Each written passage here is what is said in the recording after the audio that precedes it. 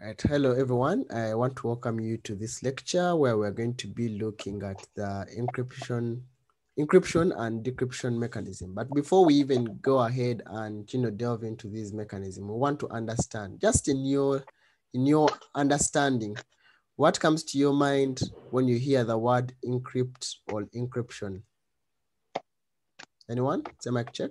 Talk to us. Mic check. This is Chigozi. Hi. Yes, Chigozi. Encryption is hiding, making a readable form of data into unreadable to any unknown user. Okay, very good keywords and concepts. Thank you. Mic check. Yes, go ahead. Mic check. Yes. It is encryption is a method of hiding. Anyway, I'm out of words. A method of hiding or encoding data such that there is a certain trend that you can follow to decode it, not just straightforward to be read. Okay, thank you. Check. Mic check. Mic check. Let me first take on Philly, then I come to you as Aksat. Philly, your hand. Okay, sir. Mic check. Yes, Philly. Morning. Yeah. The concept of encryption.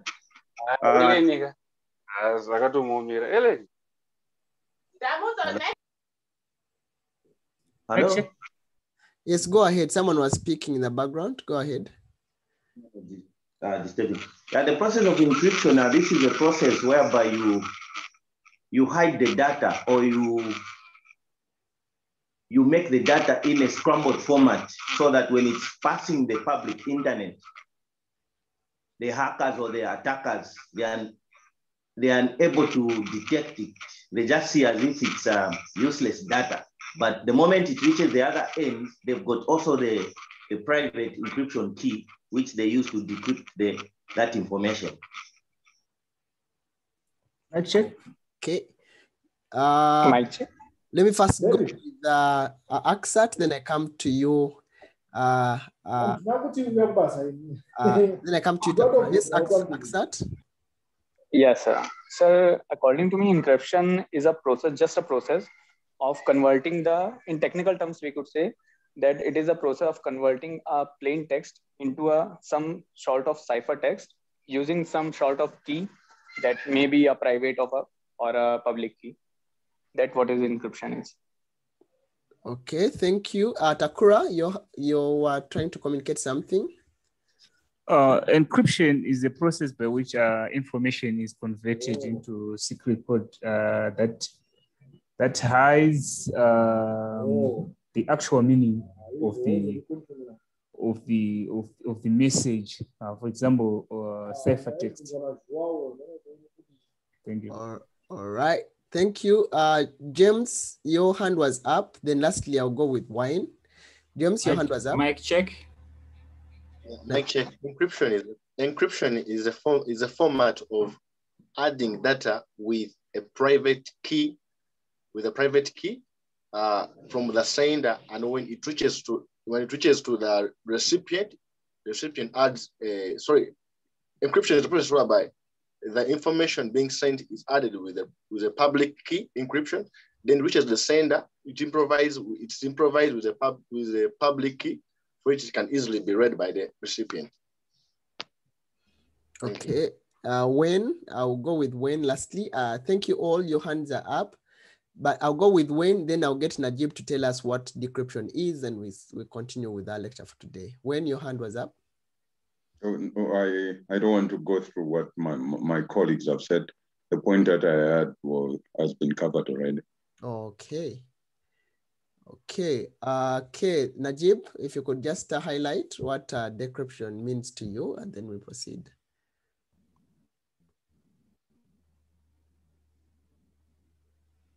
Decryption is generally a reverse process of encryption It encodes the encrypted information so that an unauthorized user can only decrypt the data. That's how I understand it. Okay, and also Mitwa in the chat said encryption is the process of translating plain text data into something that appears to be random and meaningless, what is calling ciphertext, whereas decryption to him is a process of converting ciphertext back to plain text. Also, Chiangi says that it is a science of secrecy, converting readable text to unreadable, which will only be made meaningful or only by someone with knowledge of cryptography. Okay, thank you all for sharing. So in this lecture, we want to look at some of the encryption and decryption mechanism. So data encapsulated based on TCP/IP protocol stack is transmitted in plain text over the internet, resulting in potential risks. For example, passwords and bank account information may be stolen or even tampered with, and user's identity may be impersonated, which defeats the purpose of confidentiality, integrity, and availability, plus controllability and non-repudiation. So after encryption and decryption technologies are applied on the network, transmitted data is protected to reduce the risk of information being leaked. It doesn't mean that it removes it totally, but it helps us to reduce on the risk of information being leaked over our network. So upon completion of this course, you'll be able to describe the development of encryption and decryption technologies, describe the process of various encryption and decryption methods, and also understand the mechanisms of encryption and decryption algorithms. So we want to look at the encryption technology development and then try to understand how it came into play. So we want to look at cryptography, and we're saying cryptography is a conversion of plain text. Many of you have been talking about this plain text. So it's a conversion of plain text, which is data to be hidden, into ciphertext, like many of you have told me, unreadable data. And it uses a mathematical kind of method. It uses mathematical methods to do that. So you have your P, which is plain text, you add on your key, and then you come up with ciphertext. So for us to get ciphertext, we shall have some kind of formula, and this formula will help us, depending on how you interpret it, help us to encrypt and come up with our unreadable text, or which we are calling ciphertext. So we use this kind of cryptography mechanism to convert our readable data, the data that we want to hide from people who are not supposed to read it, into ciphertext, which we are calling unreadable data, using some kind of mathematical mechanisms. So, but why should we even encrypt data? What is the purpose of encryption technologies? Why should we go through all this process of hiding and encryption and encrypting our data? Like we have said, when we are transmitting our data over TCP/IP networks, the data is not necessarily encrypted, and people can go ahead and intercept this packet, and they can go ahead and cause a lot of damage. Imagine if you're sending your passwords, your bank accounts, your details over, you're signing into your bank account detail, the packet is going to be sent from your computer all the way to the servers of your bank, and imagine if those packets could be intercepted and someone reads, oh, this is your bank account, oh, you sign in using this username, oh, this is your password. Then someone can sign in from wherever they are, and they're able to go ahead and access your details and access your bank details, and before you know it, you have lost money. Like we said previously, encryption is a process of making information only readable to certain receivers, right? And incomprehensible to other users. When other users receive it, it will be, HXUT, unreadable text, making a lot of nonsense to them, and they are unable to make sense out of it. But only the intended users, or that will be able to make sense out of that information. So it achieves this by enabling the original content to be shown only after a correct key we have now this element which is being put in place. A correct key is used to decrypt the information. So encryption helps us to protect our data from being obtained and read by unauthorized users. Kira, please mute your microphone. Here in this class, we keep our microphones muted, just like you phoned the class. So we are saying that encryption helps us to protect data from being obtained and read by unauthorized users. It also helps us to prevent interception and theft of private information over the networks. So encryption guarantees the confidentiality. It also guarantees the integrity of our data. We looked at these things earlier on. It also guarantees the authenticity of our data, and it is authentic, it is what it's supposed to be, and also helps us to guarantee non-repudiation, that you cannot claim as not the sender or I'm not the recipient as far as security is concerned. So with confidentiality, how does encryption help us to, make sure that we achieve confidentiality? This is implemented through data encryption, and it allows only users to access and read information, making the information incomprehensible to unauthorized users. This is the main objective of encryption. It ensures that only the people who are supposed to receive the information can read it by using some kind of mathematical equation, like the cryptography equation I've shown you before. Apply the key, and then they're able to make sense out of that kind of communication. So that is what we are calling confidentiality. Now, when it comes to integrity, we looked at integrity here. Is it its true form? Is it its original nature? This is also implemented through encryption. When we have encrypted data, we have things like hash algorithms, and we shall be looking at them later on, or even digital signatures, right? To make sure that whoever has received it and has responded back was the correct person. It has not been tampered with. Someone has not masqueraded to be the receiver and they have communicated back, or someone has not masqueraded to be the sender. So it adds a digital signature and also some kind of hash algorithms, and it ensures that our data is not changed, it is not tampered with, it is not deleted, added, or even replied by unauthorized users during the storage and also during the transmission of our data. So for the users that require high-level security, data encryption alone is not enough, because data can still be cracked and changed by unauthorized users. So this is just giving you a higher level of degree of protection, but it does not necessitate that once you use it, you have sorted out all the security issues. So when security, you notice that you can use quite a number of things to achieve one goal of making sure that your CIA triad is in check. So let us look at authenticity. And with authenticity, this is implemented through data encryption still, and we use hash algorithms or digital signatures. It provides services relevant to authentication of the data by the sender and the receiver.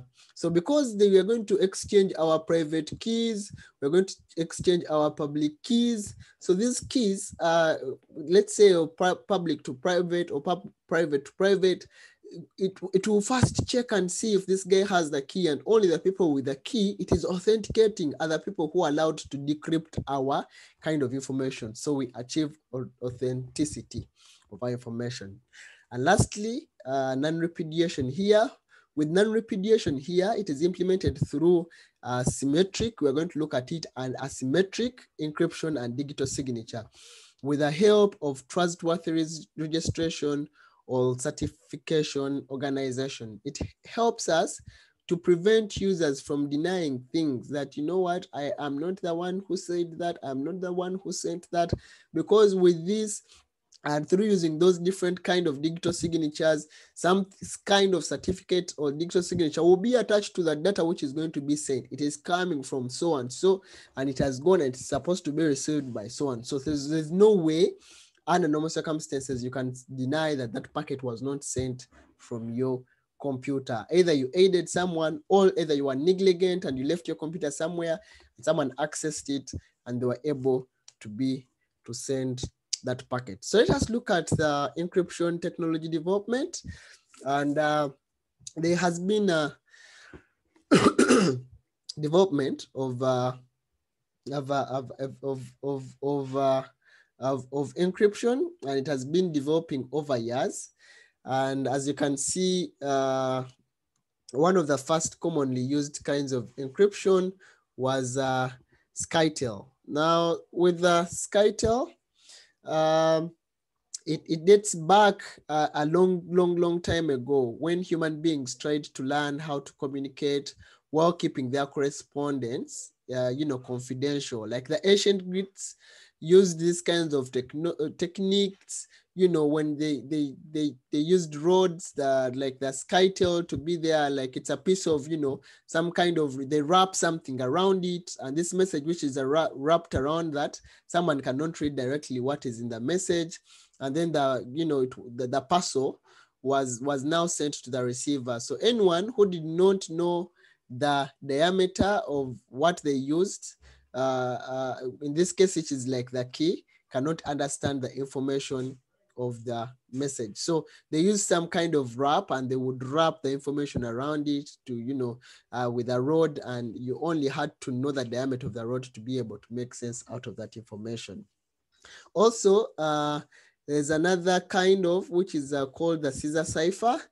In about 50 before Christ, the Roman Emperor Caesar invented a method for encrypting information during the times of war, which was later called Caesar cipher. The principles were that each letter in this simple text is replaced by a third letter, okay, further along in the alphabet, and the last 3 letters in the alphabet are replaced by the first 3 letters, respectively. So for example, if we had the word, which word could we use?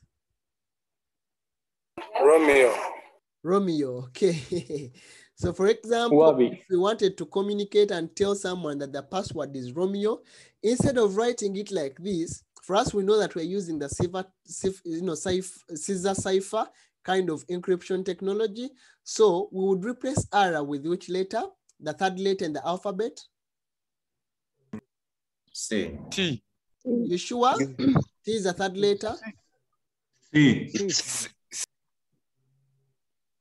U. U. Come on, guys. What is your alphabet? Are we having different alphabets? C for cat. Eh? Other people, we replace it with the third letter in the alphabet, right? Going forward. Do we have... Mr. Slinde? Yes, please. Why people shouted C? Because you are saying the third letter in the alphabet. You didn't add to say it's a third letter after the one that has been used in the name. Oh, okay. We replace it with the third letter in the alphabet going forward. Does that make sense? Because if you are replacing everything... Now it makes sense. All right. So how about O? R. So we have O, P, Q, R. So the next letter would be R, right? And with M? P. P. And with E? P. H. And with O? H. R. So they would use this. So instead of using Romeo, someone will receive a text like this. For him, he knows that I've used that kind of to encrypt my word Romeo. And I have my letter here. It is URPHR. So someone will receive it. Even if someone who is not, meant to receive it will not make sense out of this. He'll be like, what is this? It doesn't really make sense to me, right? And maybe even if they try to put it in directly, it will not allow them. And thus it could not make a lot of sense to them. So this was the cipher, the Caesar cipher kind of, doing things. So in recent encryption technologies, they were mainly used like the rail fence cipher. They were mainly used by military purposes, maybe during the War of Independence in the US and also in the Civil War in the United States and also the world wars. So during the War of Independence in the US, the rail fence cipher was used. And in this method, the simple text is written downwards and diagonally on successive rails of an imaginary fence. So you have like your different fence. You know how a fence is, right? But then someone has a fence, they know how their characters or letters are supposed to be. There's some kind of imaginary fence and they're able for them to know which letter goes where because they have some kind of imaginary fence and they're able to, decrypt that information accordingly. So then moving up when reaching the bottom, and when we reach the top, the message is written downwards again until the whole plain text is written out, until you go ahead and, make sense out of that imaginary text. And that is what was used during the wars. Then we also have the cipher machine. It has evolved all the way to the cipher machine. This was very popular during the World War I, and Germany wrote codes based on a dictionary. For example, the code of 10 to 4 to 2 means that the second word in the 4th paragraph on the 10th page of the dictionary. Does that make sense? So they're saying that the second word, right? The second word here in our 4th paragraph on the 10th page of, let's say, the Oxford Dictionary. So for them, they know you're going to use the Oxford Dictionary.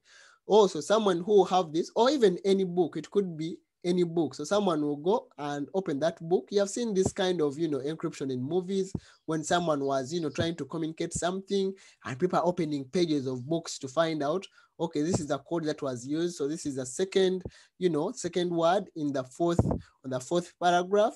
Or on the 10th page of that kind of book, and then they'll go ahead and check in that. So in the World War, the most well-known cipher machine was the Enigma machine used by Germans to encrypt information. So this is how encryption has been developing. So moving forward. Mic check. Yes, please. Hey, Mr. Sandy, yes, though you could take us to the west, but we also have here, I've understood we have Ludicha here in Luganda. Still the same language, but it's still encrypted. Someone who doesn't know the kind of what you're using does not understand, but others can still understand. So even Africans have encryption. True. They had their ways, but in this course, we were focusing on these are commonly known, and these are some of the technologies that most of the security or cybersecurity courses focus on. But like there are so many people out there who have their ways or who had their ways of encrypting data, of making sure that the communication is only understandable or read by the people who are meant to receive that kind of communication. But very, very right, James. Thank you for sharing. So encryption and decryption mechanisms. Want to look at some of those mechanisms. So the types of encryption technology. One is symmetric encryption, also known as a shared key encryption technology. So the symmetric encryption algorithm is also called the traditional cryptography or secret key algorithm and one key algorithm. Here we're having one key. It's also called traditional cryptography and cryptography, sorry, and it's also sometimes called a shared key kind of encryption. So this encryption can be calculated using a decryption key, and the sender and receiver share the same key. They have the same key and they're going to be transmitting that key over the internet. The sender will send it and then the receiver will also receive it, part of the packet that they are receiving. So which is also used for, this key is used for both encryption and decryption. So in symmetric encryption, an effective method for encrypting a large, it's an effective method for encrypting a large amount of data. And there are many types of algorithms for symmetric key encryptions. We shall look at some of those types later on. So they all have one purpose, namely to transfer the plain text or unencrypted data into ciphertext in a reliable or revertible way. The asymmetric key algorithms uses the same key for encryption and decryption. The security depends on whether an authorized user gets hold of that key. So it should be noted that two parties who want to communicate using symmetric key encryption must securely exchange the key before they exchange the encryption data. I have to say and repeat this again. For symmetric kind of encryption, for the two parties which want to communicate, they have to first exchange the key before they exchange the encryption data. This is what we are calling a symmetric key. So the same key is used for encryption and decryption. And these guys have to first exchange the key before they start exchanging the encrypted or the data which has been encrypted. So let us look at asymmetric encryption. This one is symmetric. Now we are looking at asymmetric encryption. This one is also referred to as the public key. It is a form of encryption using a public key plus a private key. We use both these two keys. We use a public key plus a private key that are mathematically related. They're not the same, they're different, but logically related. The public key can be transferred openly between the two parties or even released in the public database. But the private key, however, is confidential, and that data encrypted with a public key can be decrypted only by the private key. And the data encrypted with a private key can be decrypted only by the public key. So it is confidential and it's also not transmitted over the network. So there are two different types of keys that are used in this encryption and decryption, asymmetric encryption, and the private key is for data protection. The public key is used by users in the same system to check the validity of the information and its sender. So what is the role of the public key in asymmetric? It is used by the users in the same system to check the validity of the information and its sender. Okay, this is the public key of this guy. He's the one who is sending this information, but we have the private key, and now we can use our private key to go ahead and decrypt this kind of information. So let's look at this symmetric flow of encryption and how the data is encrypted over symmetric. So we have client A here, Romeo, who wants to communicate to Aksat. Aksat, your hand is up. Yes, I have a query regarding that symmetry thing. So if someone can interrupt in between and get the encrypted message, isn't it possible for him to get the public key also if it is shared through that via that simple mode only? For asymmetric key, asymmetric, the public key is also transmitted, and yes, it can be intercepted. And we're going to look at it and look at some of the disadvantages of the public key being shared as well. We are going to look at that later on. Okay, sir. All right. So we have our asymmetric key, or which we are calling the private key. And this key, as you can notice, is being shared over the internet. So user A here and B negotiate for asymmetric key in advance, for this private key in advance. And the encryption and decryption process starts or is as you can see here. So this guy wants to send this plain text over the, to B, and he goes ahead, and before encryption, they first negotiate for the key, and after getting the key, he goes ahead and encrypts the data using this key into our ciphertext that is unreadable to other people who are not intended. And when this client here wants to, decrypt it, and after receiving this encrypted data, he's going to use the same symmetric key here, which they negotiated, to go ahead and decrypt this information to finally get our plain text or information that makes sense to him using the same key. Sorry, As you I can beg see your already, pardon. I had a glitch. I skipped from when they were negotiating. we are saying that with symmetric encryption, before this guy, he wants to send this kind of data to B. Before he sends it, these guys must first start they first negotiate a symmetric key in advance. They negotiate and be like, okay, we are going to use this key. And a key is just basically a value of long numerical characters. Could be 0, 0, 1, 2, 3, 4, 5. It's a key they are going to use to decrypt and encrypt that information. It's like the key that is going to give them access to that kind of information. So they negotiate for the key and be like, okay, we're going to use this key. You're going to decrypt using this key, and you're going to encrypt using that key, and I'll decrypt using that key. So this guy, as he's sending this data after getting the key, he's going to use this key to encrypt the data, and then it is turned into our ciphertext, the data that does not make sense. And when B receives that encrypted data, he's going to decrypt that data here, number 5, using the same key here that we negotiated and we obtained. And then the data is now, decrypted using this key, and then it is now in its original plain text that is going to make sense to B. That's what we are saying. So we are going to see some of the disadvantage, because already we are seeing that the key is being transmitted over the network. Supposedly someone interrupts this key and they get hold of that key. Isn't there some kind of, danger or threat to our data?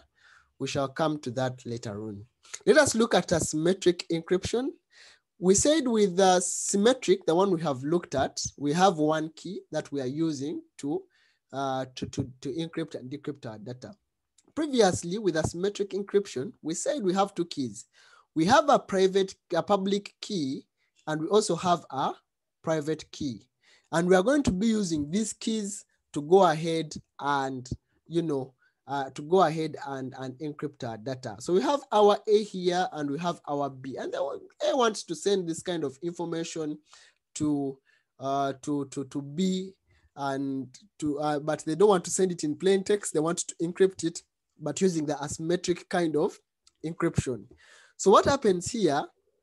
A goes ahead and obtains the public key. This guy's public key. So he goes ahead and obtains the public key of B in advance. So he knows this is the key. If I want to send to B, I'm going to use his public key. And the encryption and decryption process now takes place. User A here is going to use B's public key to encrypt the data and sends the data to B, right? It's going to use this key, go ahead, encrypt it with that key, and then sends the data to B. Now, after B receiving this encrypted data, this ciphertext, B is going to decrypt the data using the private key and obtains the original. It is only B with his private key, and he's the only one who knows the private key. And it's only this private key which can be used to encrypt or to decrypt this data. But A used B because everyone on this kind of encryption method has both the private key, which is going to be used to decrypt data, and also the public key, which is used by senders to reference them in the system when they're sending them encrypted data. So this means that it is more secure because the private keys are not transmitted over the network, or it's only the public key which is transmitted over the network. But here, we are also seeing another kind of loophole. What if someone intercepts this private key of B and responds to A, and he masquerades to be like that, he masquerades to be like A or the sender, and he sends packets, dangerous packets, or to B, and B goes ahead and decrypts those packets, thinking this guy is actually the sender, but when he has actually just obtained the public key of B. So we are seeing there's already some kind of loophole there. and we shall discuss also that in detail. Philly, your hand is up. Yes, sir. Good morning. Sorry for my voice. I wanted to find out, could we relate to this scenario to whereby a bank sends you a one-time PIN, then they tell you to say, you need to change for you to access your account. So you need to change this. And then you create your own new password. That's when you will be able to access. Is it like that? I wouldn't say necessarily, because this one now looks at encrypting data. The other one looks at just an upper layer of making sure that, because the one-time PIN is an auto-generated PIN by the system, and they just want to make sure that it is you who is entirely responsible for the password that you have set by your own. But here we are looking at even how those packets are going to be sent, right? No one is going to send you the one-time PIN. No one is going to send you anything, but it's the systems which are going to be communicating to either decrypt or encrypt some kind of information. And for you at the end, you're even unaware, or most times you're even not aware of the encryption or the decryption process. For you, you are working on things, but when the data, the packets that we are sending here on Zoom, like Zoom assures us that our audios and the screens we are sharing is encrypted. So I will assume that the data I'm sending over to you from here, my PC, the voice when I'm speaking, once it gets through my, my layers and goes through the physical layer, it goes through the application layer, that is Zoom, it goes through, the different layers, presentation, session, what, transport, like it has been encrypted with my, let's say, because we were part of the same network, our computers, I'm just giving an example, negotiated the public keys already, you have your private keys in Zoom. So once the information goes out there, only the people who are connected to this session with the private key can be able to go ahead and decrypt and make sense out of that information. So if someone tapped those packets along the way, they will not be in position to even know what we're talking about, to even know what we are sharing to you, unless when they are also part of this kind of meeting and the keys have also been exchanged with them. Tommy, your hand is up.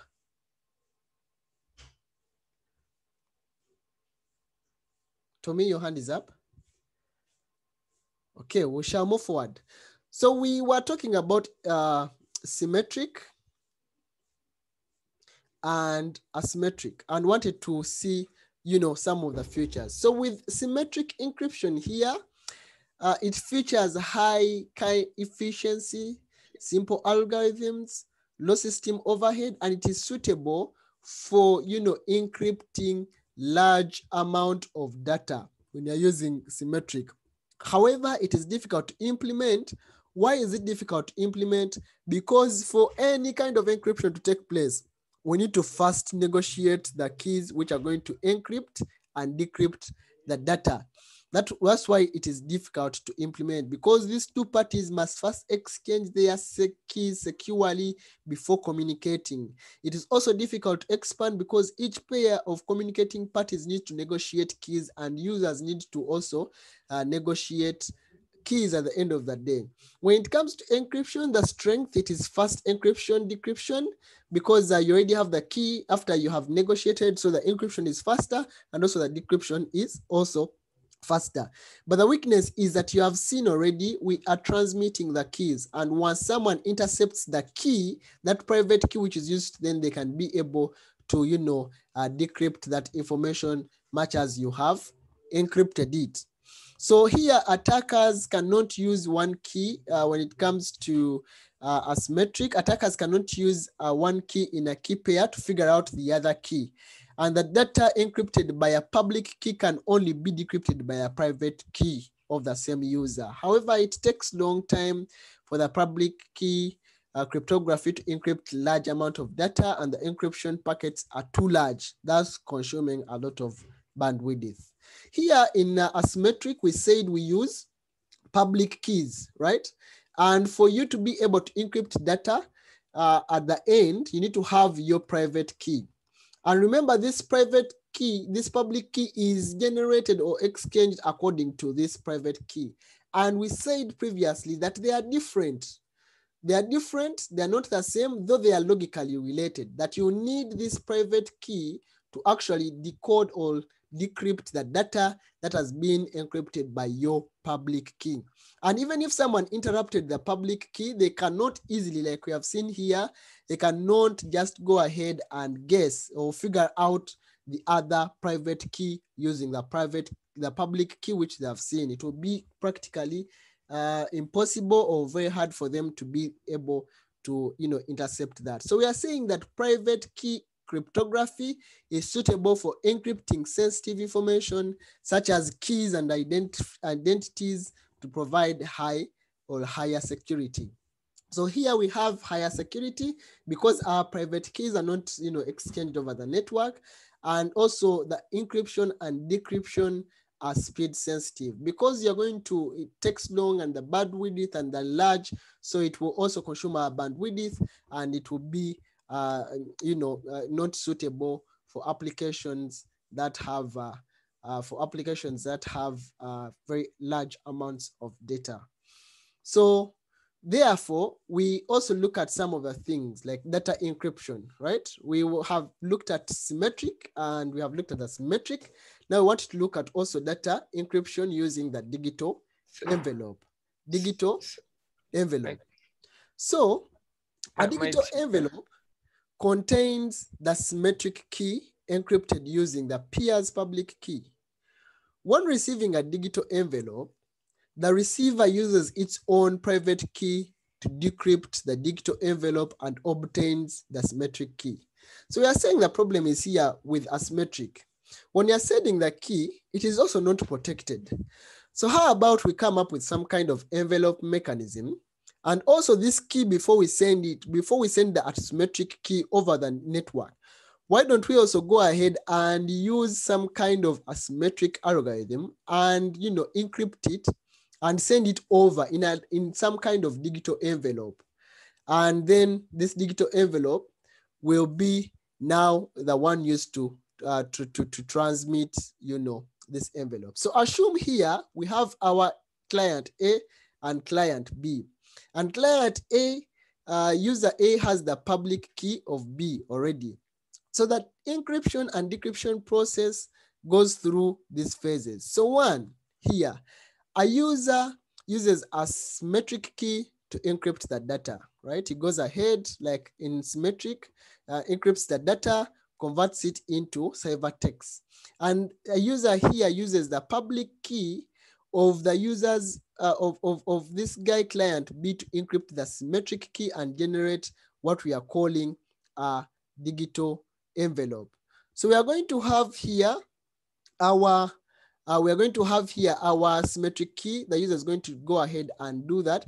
But before they do that, they're going to also get the public envelope of our user B. Sorry, they're going to get the public key of user B, and they're going to use it to come up with some kind of, public envelope to encrypt our key, which they're going to send. So both the key and both the data is going to be encrypted at the same time. So then user A here will go ahead and send the encrypted or sends the digital envelope and the encrypted data to user B. What has happened? We have also encrypted our key into some kind of digital envelope. We have using the user B's public key. And we have also gone ahead and encrypted our data at the same time. So both our key and both our data has been encrypted. So user B uses his own private key to decrypt the digital envelope and obtains the asymmetric key, and then uses the asymmetric key to decrypt the data and obtains the original data. So when he gets it, he has his public key, so it's his private key. And remember, it's only him with the private key that can be able to decrypt the data that has been encrypted by his public key. So he's going to go ahead and use this private key and decrypt the data. And after decrypting the data, then he's going to obtain the asymmetric key, now the key which was used to decrypt our information. We said now, because we are mixing some kind of two, we are mixing some kind of symmetric and also asymmetric.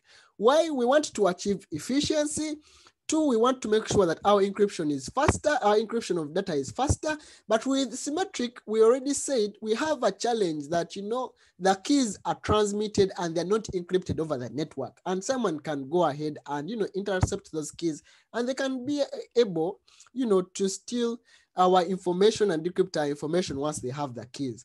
Why don't we now use this kind of mechanism to encrypt the key and keep it in some kind of digital envelope, right? And this digital envelope is also encrypted and sent using a symmetric. And then once it is sent over the network, we generate user A's private key, public key, put it in a digital envelope using that public key, and then only user B can be able to, you know, go ahead and decrypt that public key, get the symmetric key, and then decrypt the information, and boom. Now user B has the plain text and they can make sense out of that data. So the digital envelope has the advantage of both symmetric key cryptography and public key cryptography.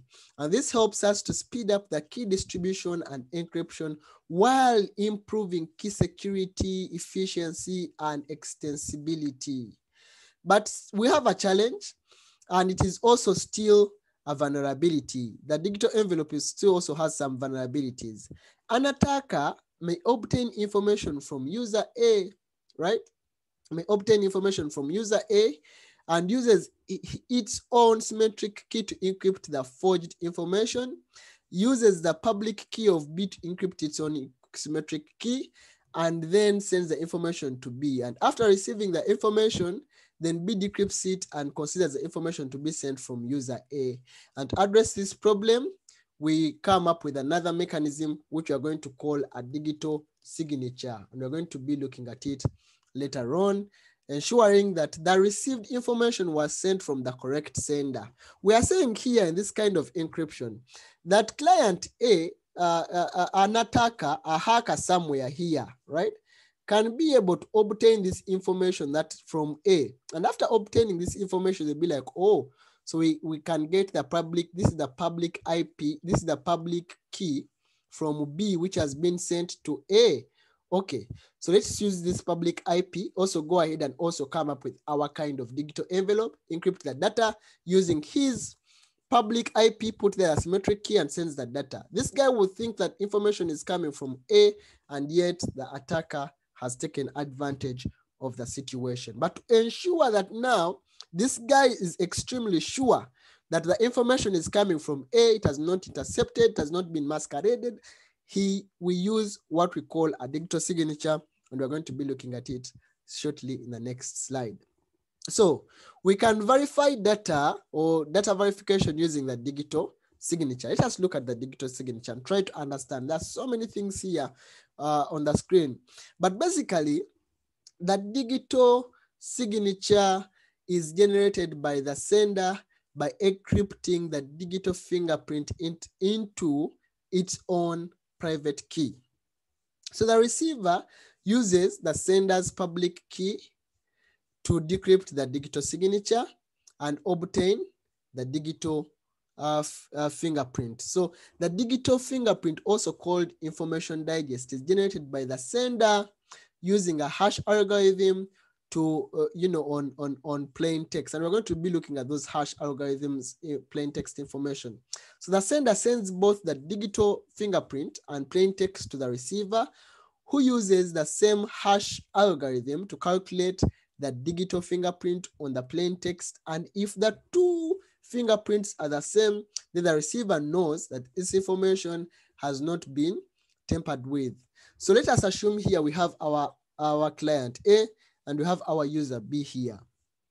So user A uses a public IP, or the public IP, uses a public key of user B to encrypt data. We have this is user B. We have negotiated and we get user B's public key. And we're going to use his here. We want to send this text to him. And we're going to use his public IP to encrypt data. Normally, this would be a symmetric encryption, right? A symmetric cryptography. That would be it. So we're going to use his public key to encrypt the data here. And we have encrypted our data and we come up with our cipher. We come up with our cipher text. So A is going to perform the hash algorithms or the hash on the plain text and generates a digital footprint, or sorry, a digital fingerprint. So as I'm also encrypting my data here, let me also go ahead and, encrypt further the key or the data that I'm going to transmit over the network, and I'm going to use a hashed value. And I'm coming up with this hashed value. At the same time, I'm also embedding my digital fingerprint on this hashed value, right? Fingerprint. So I'm also going to go ahead on this step and encrypt that using my private key.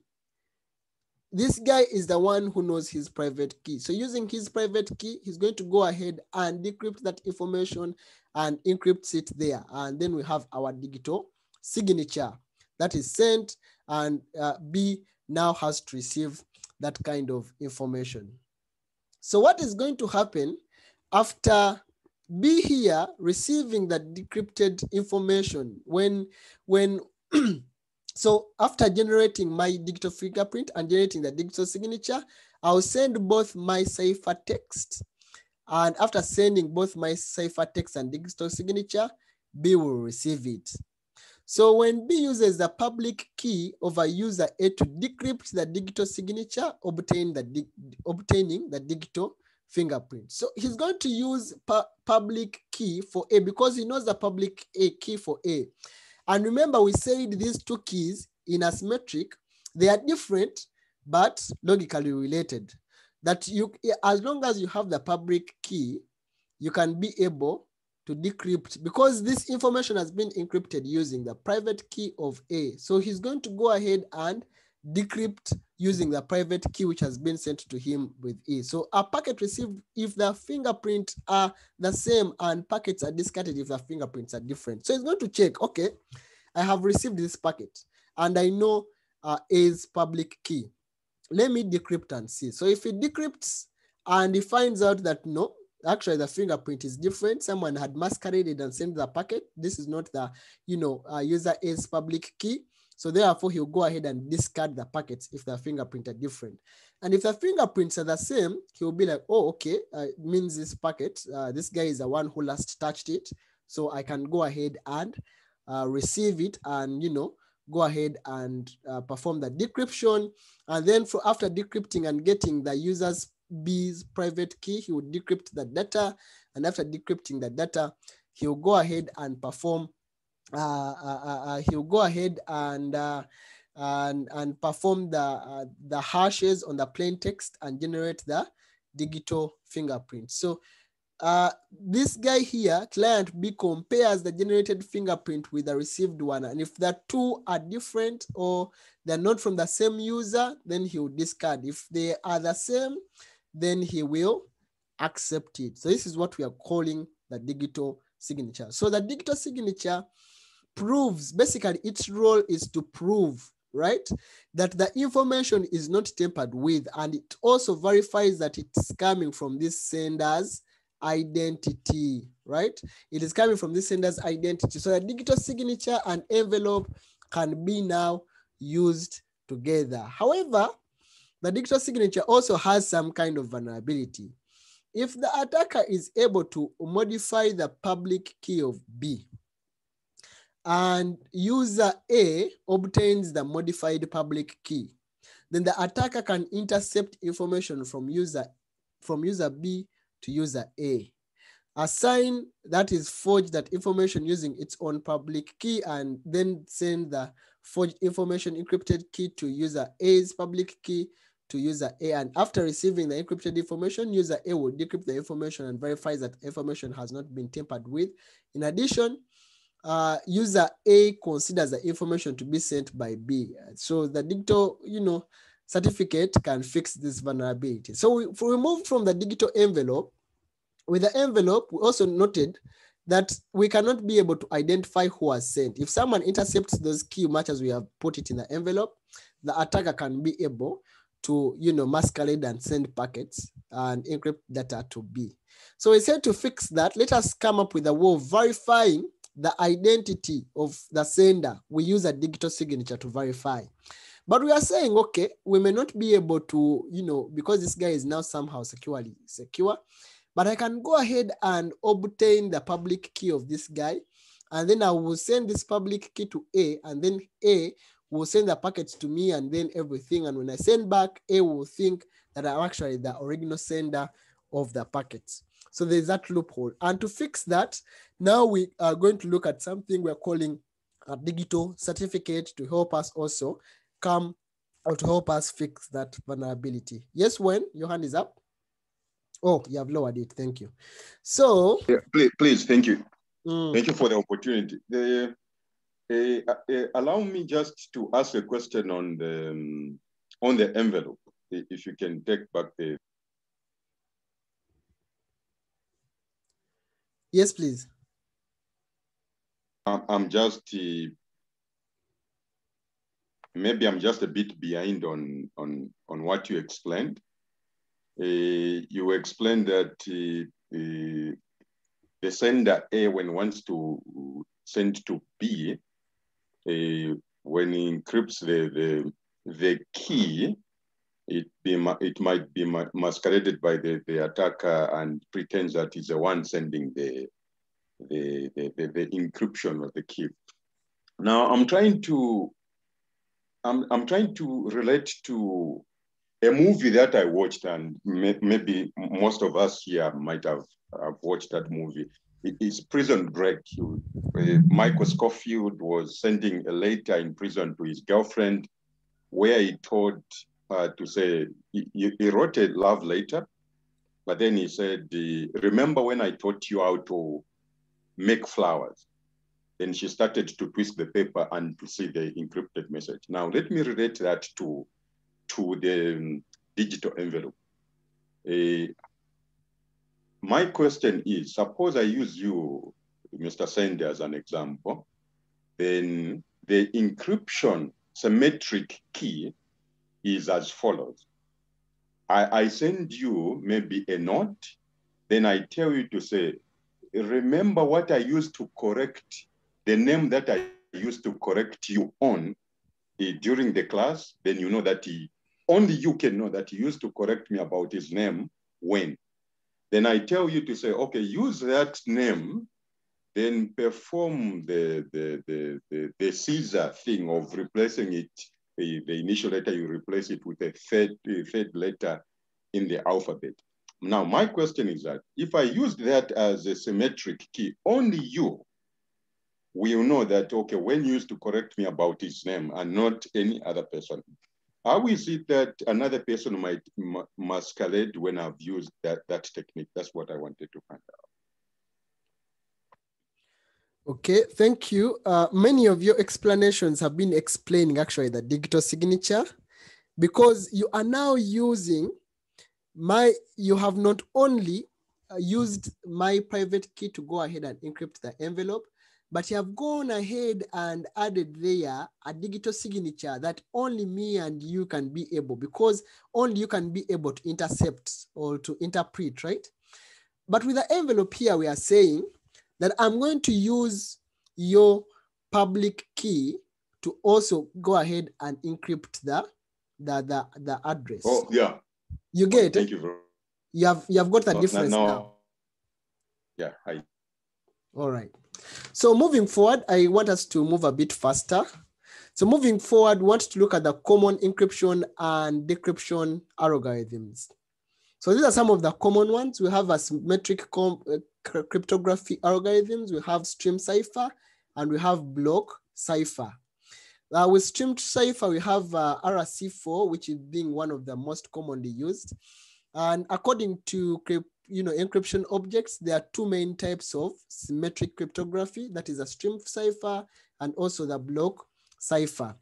A stream cipher, basically the stream algorithm continuously inputs elements and generates one output element at a time. Like it keeps on, continuously generating elements, but also outputs one element at a time.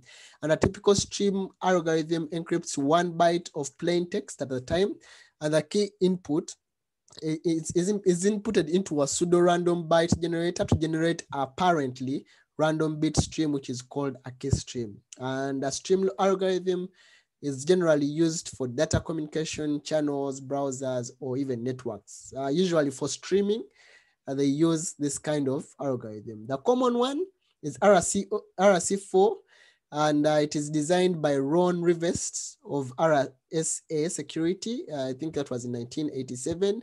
And its key is a mainstream cipher of a changeable size. So basically that is it. With block cipher, what happens, like you hear the word block. We have plain text blocks and keys that are input into encryption algorithm. And the plain text is now divided into two parts. So after being divided into two parts, these parts are now combined into cipher blocks. And after rounds of processing, the input of each round is the output of the preceding round. So the subsequent key is also generated by the key, and the type size of a block is 64 bits. So they're also categorized into different kinds of standards. And one of the common standards is what you're calling the DES, the data encryption standard, which was developed by National Institute of Standards and Technology, the NIST. It was a first widely, this guy here, it was a first widely used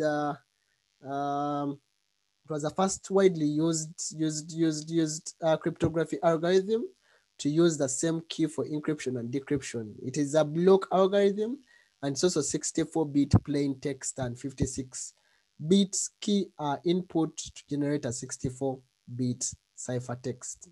I'll share the material. I'll not really go into the details, but you go ahead and read some of those details and try to just understand. So these are some of the algorithms we can use when we are decrypting or encrypting information using symmetric cryptography. So we also have the advanced. DES. I have not talked about it here. Advanced DES, which was also used.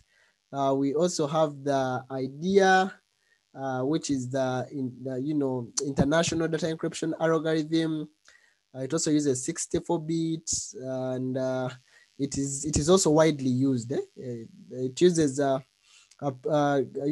input value of 128 bits.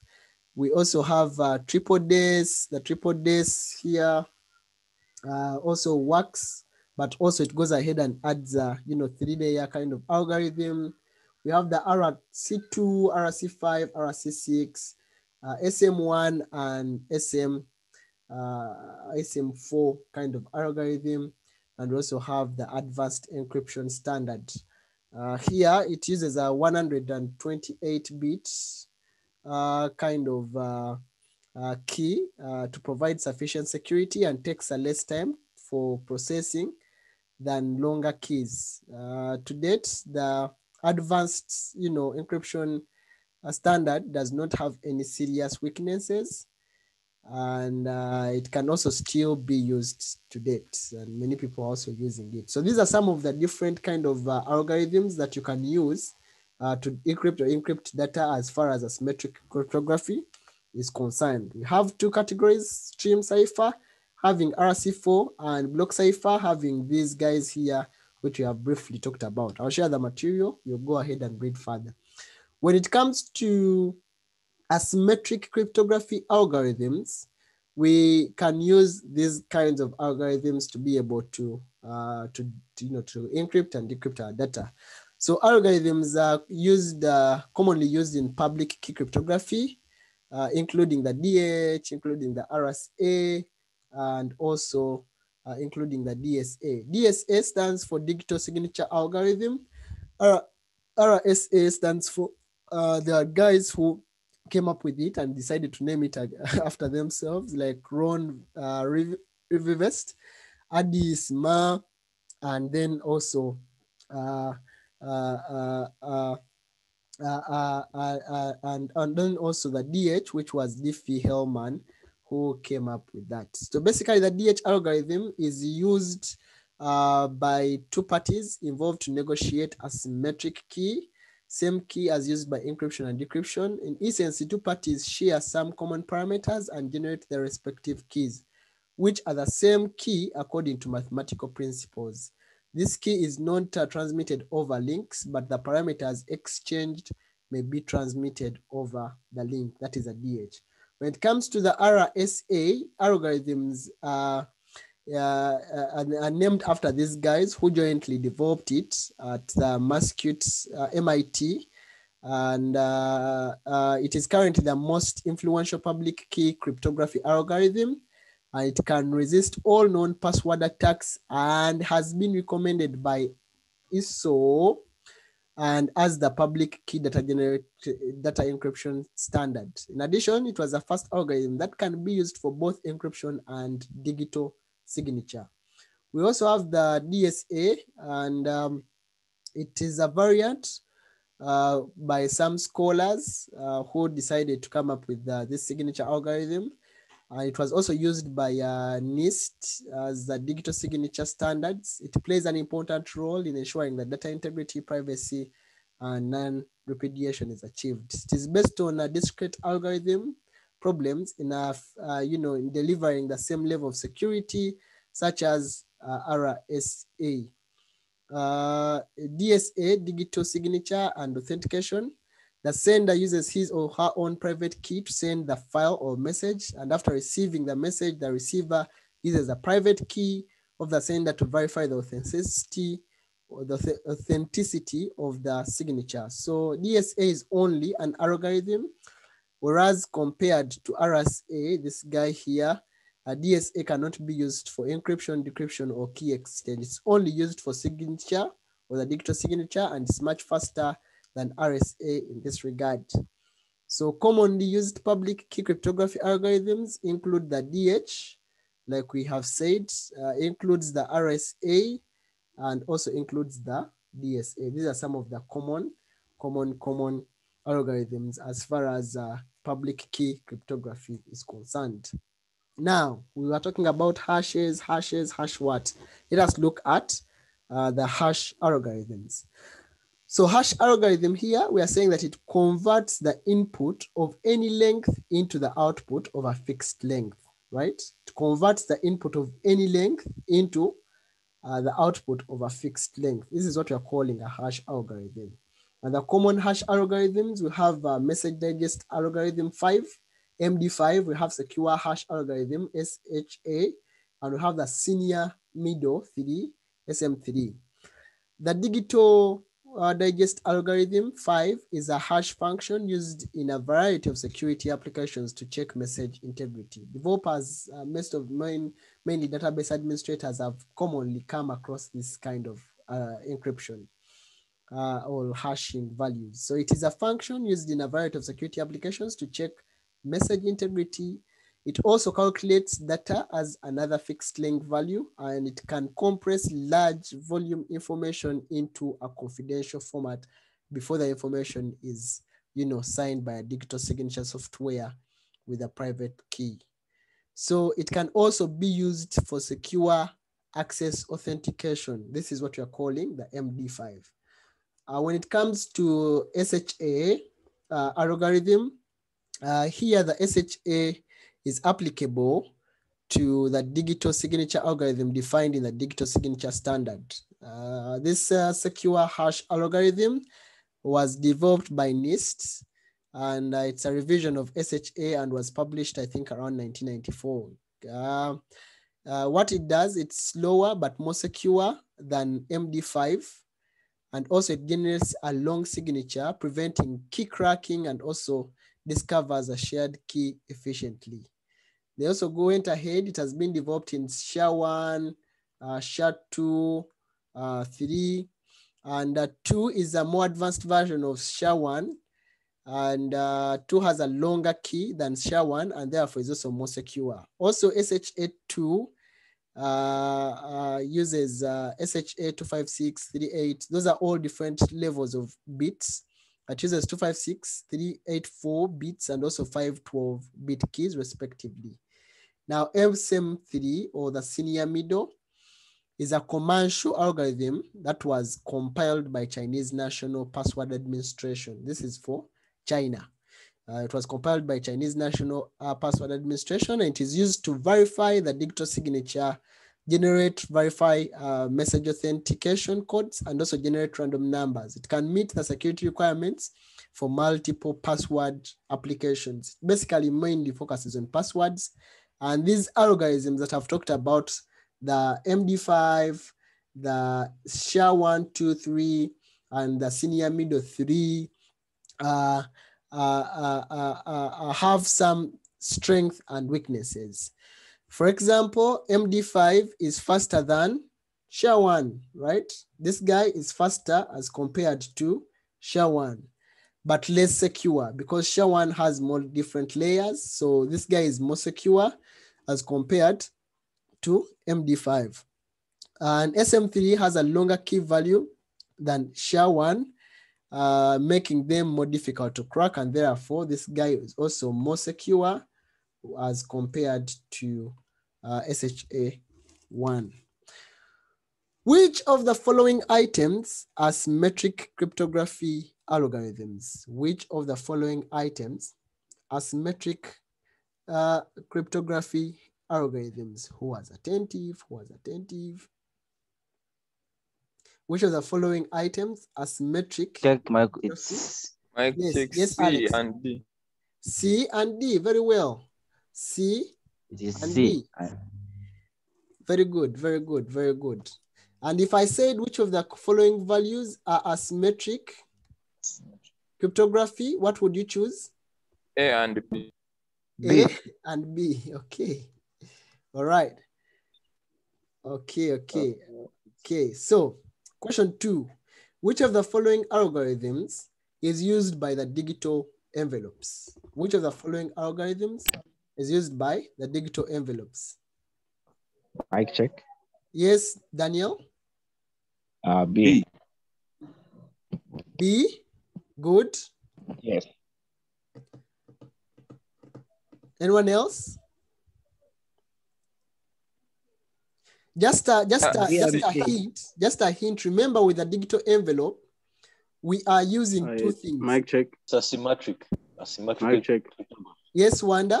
Yes, someone is saying mic check. Yeah, I think it's C. Sir. You think it's C? Yeah, sure, sir. It's B. It's B. It's B. Asymmetric cryptography.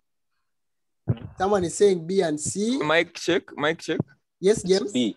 Mr. Sandy, this is James. Now, Yes, James. I'm still wondering, because with the digital envelope, we use both the symmetric and the asymmetric. We still send a key, but after encrypting it. So please throw more light. And that is it. We said in the digital envelope, we are going to use asymmetric cryptography, but we are going to encrypt it around the digital envelope using the asymmetric cryptography, right?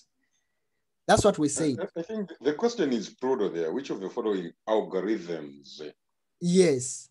So the answer leaves to symmetric and asymmetric. We use both these algorithms. Let me just take you back to that slide briefly. Let me see here. Digital envelope. Why is my... Okay, digital envelope. You are saying we are using the symmetric key, right? And it's what is actually decrypting and encrypting our data. But because we want it to be secure, we're also going to use asymmetric to encrypt our key into some kind of digital envelope, right? That's why we have public keys and private keys. Does that make sense? Okay. Mic check. Yes, please. So in the digital envelope, it's actually the user A that generates for the user B his private key and then encrypts it using the symmetric key so that he can decrypt and find out the private key, decrypt the actual information. I don't get that. Like, no one generates the private key for each host. Every host has its own private key. But host client A here will negotiate with B and we'll find out B's public key. Right? And we said these are different, but logically related. And you can use the public key, you only use the private key of this host to be able to encrypt the data of that public key that has been encrypted by that public key. So this guy has both the public key and the private key. So when this guy wants to communicate with this guy, he's going to go ahead and negotiate and get B's public key. I know this is B's public key. And he's going to now encrypt the envelope, or symmetric key into an envelope using B's public key. So when it goes to C, C doesn't have the public key of B to decrypt this packet, so C will discard it.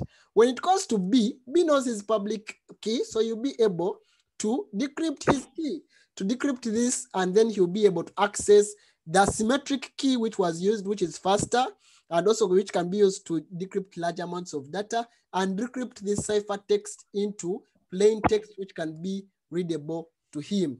So we have used both symmetric key algorithms, and we have also used asymmetric key to use public keys and private keys. Does that, I hope that explains it. Yes, I've got it. Okay. Wait, what have I done? All right, so that brings us to the end of this course, this particular chapter. We have looked at this, and we said on this question here, our answer here is symmetric and symmetric. And what are the key differences between symmetric and asymmetric? We have looked at them here. We have also talked about briefly the digital envelopes, the problems of digital signatures and how to solve them. And we have looked at the common symmetric cryptography algorithms. We have also looked at the common asymmetric cryptography algorithms and what are the common hash algorithms. So thank you so much for being part of this particular chapter, and I'll stop the recording from here.